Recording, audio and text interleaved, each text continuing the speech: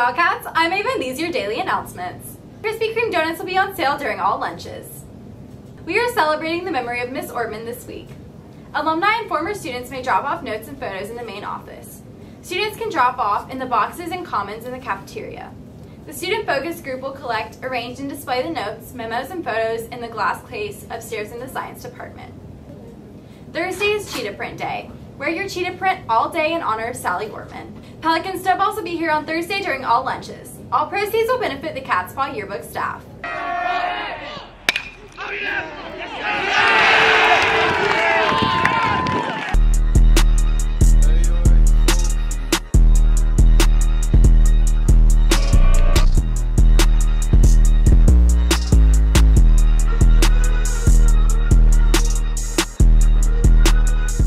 The Library March Madness winner will be announced on Thursday. Reminder, the last day to apply for SIA is Thursday.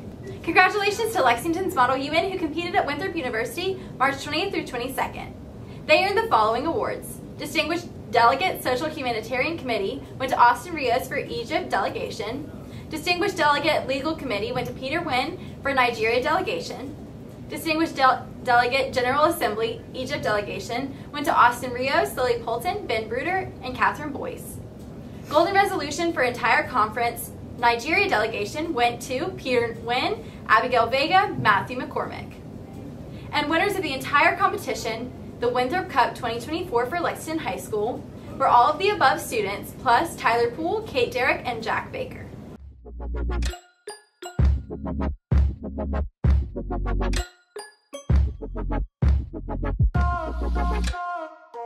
Well, I've taken other theater classes, but this one's different because we get to be funny. We get to do things that we wouldn't normally do, and it's kind of outside of your comfort zone, but it's fun.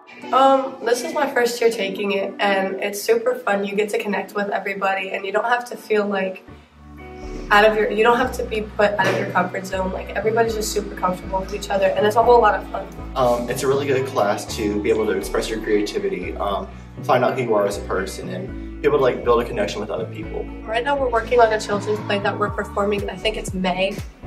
It's just a whole bunch of Aesop's fables. It's like a children's play, and we're all in separate different scenes. We all have our own character.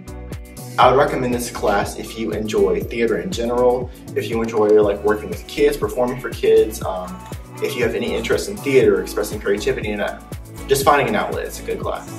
If you like acting and you like spending time with other people, you get really close with everyone in this class, and so it's really easy to make friends with people that do the same things you do. You get to meet a lot of new people. I love Gal, she's awesome.